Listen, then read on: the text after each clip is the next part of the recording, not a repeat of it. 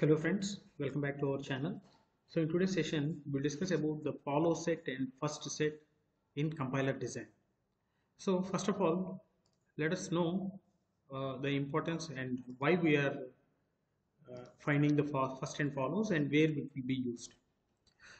So here, the, the first and follow sets are used in lexical analysis phase. And the first and follow sets are used by the parser to apply the correct production rule. And before calculating the first and follow set, make sure that the grammar doesn't have the left recursion. So if there is any left recursion in our grammar, first we need to remove the left recursion and then we need to calculate the first and follow set. So let us see the steps to be followed to calculate the first set. And here consider alpha as terminal and beta as non-terminal, right?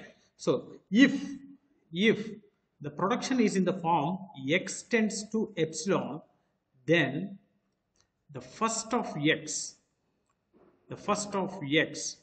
will be only the epsilon.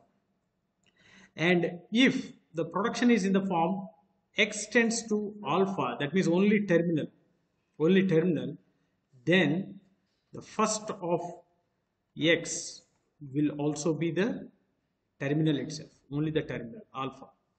And if x tends to alpha followed by beta 1, beta 2, that means non-terminals, terminal followed by the non-terminals, then also the first of x will be the terminal itself, right?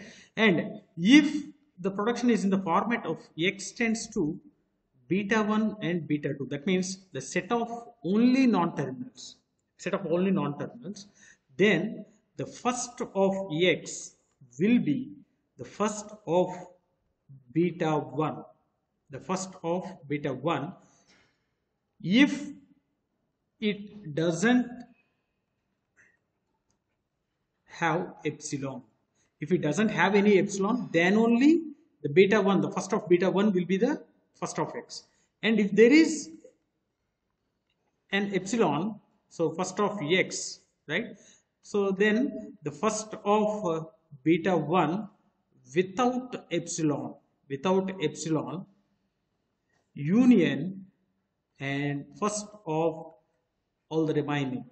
So beta 2, beta 3 and so on, right? So you have to repeat the same process. Until you get the first of last, that means without the epsilon. So don't worry. So we'll see a few examples so that if you are having any still doubts, that will be clarified. So just remember this one. So x of epsilon, then the first of x will be the epsilon, and x of terminal, then first of x will be the terminal. And if the production is in the format of x tends to alpha, beta 1, beta 2, that means a terminal followed by any number of non-terminals or terminals, then the first of x will be the terminal itself. And here if the x tends to non-terminal, set of non-terminals, then first of x will be the first of non-terminal 1 if it doesn't have the epsilon. If it is having the epsilon, then you have to consider the first of beta 1 without epsilon union first of all the remaining non-terminals. Again, you need to repeat the same step. Okay, so repeat same for this particular one. That means you need to find the set of non-terminals. First of set of non-terminals. Again, repeat the same process.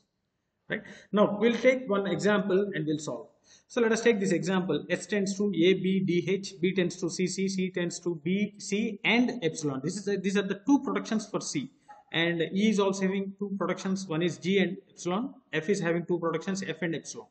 Now first we need to write first of S. We need to find first of S, and similarly first of B, similarly first of C and first of D. Let us write all the things which we need to find out. First of E and first of F. We need to find all these things for this particular grammar.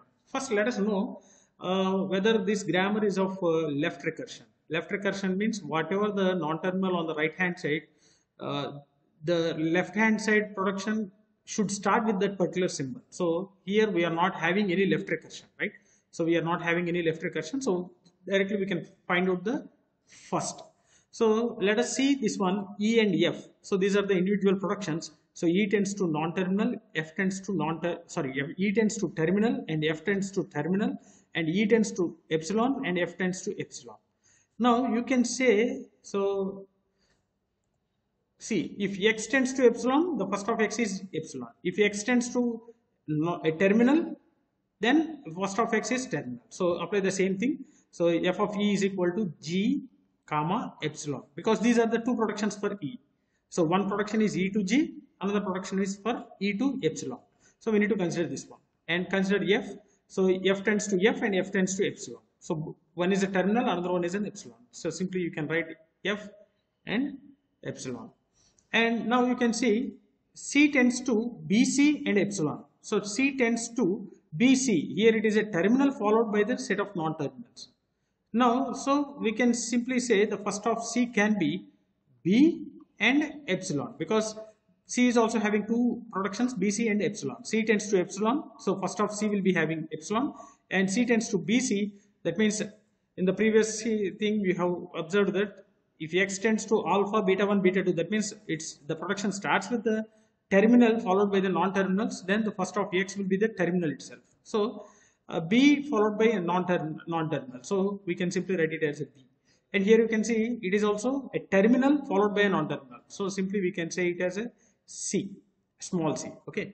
And here coming to the S, here also a terminal followed by the non-terminals. So simply we can say it as A. Coming to the D. So D is having two non-terminals, E and F. So what we have to do? The first of E, right? So whether it's having epsilon or not, you can check. E is having epsilon, right? So we need to consider first of E without epsilon union first of F. So simply you can say EF means first E is having the terminal, so G, apply the G, and it is having epsilon, so apply epsilon in place of E. So it has been gone, so the production is only F. Now we need to find the production for F, right? So what is the production for F? It's a first of F. First of F means F comma epsilon. So F comma epsilon. So these are the first for given following grammars, right? Now we'll see one more example. Here you can observe the example: S tends to A tends to AB and AD, and B tends to B.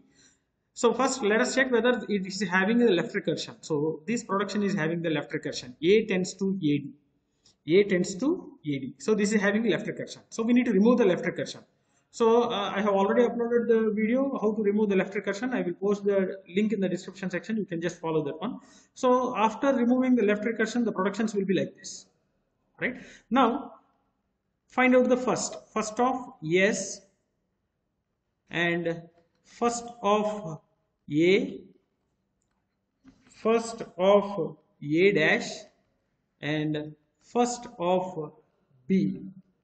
Now coming to here B. So B is having only terminal. So first of B will be a B. And coming to the A dash. So it is terminal followed by the non-terminal and epsilon. So simply you can write it as a D comma epsilon. And A, first of A. So here also it starts with the terminal, right? It starts with the terminal. So we can simply use A. And S tends to A. Only one non-terminal is here. So we can simply write it as first of A, right? S is first of A. So first of A is A. So this is a first set for all these productions, right? So let us take one more example here. Consider this one, and first of all find out whether it is having the left recursion or not. So here in this we are not having any left recursions, right? So we are not having the left recursion. So find out the first. So first of S, and we need to find first of L, and we need to find first of L dash, first of L dash. So coming to the S, we are having, this is a terminal, right? Other than the uppercase letters, everything will be the terminal. So parenthesis is a terminal, right? Terminal followed by the non-terminals. So obviously it will be left parenthesis and A. It's a terminal. So we can simply write it as A. And coming to the L, so first let us fill with the L dash. L dash is also having a terminal followed by the non-terminals. So comma and epsilon, comma and epsilon. Now let us consider the first of L. So first of L is yes. So yes, whether observe yes is having the epsilon or not. If it doesn't have the epsilon, simply the first of yes will be the first of L. So here yes doesn't have any epsilon. First of yes doesn't have any epsilon. So simply you can say the first of L, yes will be the first of L. So this is how we can find the first, right? So once again I will repeat the steps. So let us assume that alpha is a terminal and beta is a non-terminal. If the productions are in the form of x tends to epsilon, then the first of x will be the epsilon, and x tends to a terminal, then the first of x will be the terminal, and x tends to terminal followed by the non-terminals, then also the first of x will be the terminal.